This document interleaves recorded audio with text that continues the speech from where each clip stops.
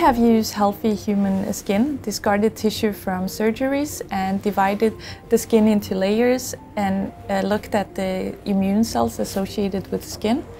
We have used mass spectrometry to define the molecular composition of the tissues and cells and found almost 11,000 proteins in the tissues.